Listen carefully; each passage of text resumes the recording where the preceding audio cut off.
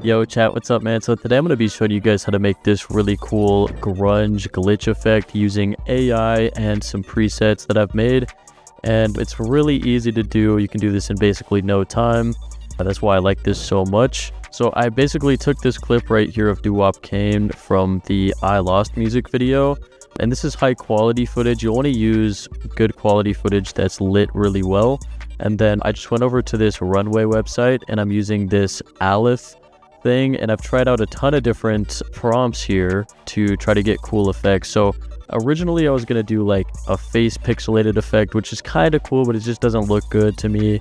I tried it on this footage right here of Nate Sib, but I think the lighting was bad. I mean, I think it's kind of cool, but it just looks like a blob, like a mess. And then I tried to do all of these prompts, but they got blocked out by the usage policy, which is super annoying. So I said, make his face melt into blue water. I guess that violates their policy somehow.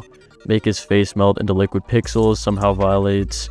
Distort his face and make it swirly. Like, I tried to make it as kid-friendly as possible, and that violates their terms. So I'm definitely kind of annoyed with that, but it is what it is, bruh. But yeah, this website's going to be linked in the description. And then for this one, I just said make the background very glitchy.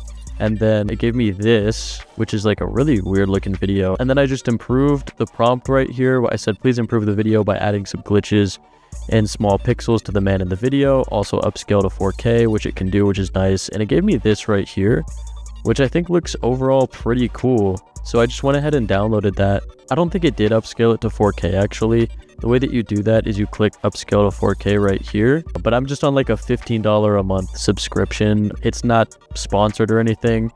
So with that $15, I was able to get 12 different AI videos. So definitely a huge contrast. And so my original plan was I wanted to add on an adjustment layer, and then I want to add on my grunge preset on my website, linked down in the description. So all I did was add on grunge preset number 1, and already it looks like this right here. So, you know, that definitely looks really cool. And then of course, all my presets are customizable, so you can go ahead and adjust any of these values over here that you want. And yeah, we have something that looks like this. And keep in mind, I was really able to do this in basically like 2 to 3 minutes. So, you know, really great way to start doing VFX, really great way to add effects to your music video if you want to save as much time as possible. Yeah man, everything for music videos is just being made easy as fuck nowadays, so I'm really excited about the future. Shit, link down in the description. If you guys support me or my website, you guys are helping me make more tutorials. I appreciate y'all as always man. God bless and peace out.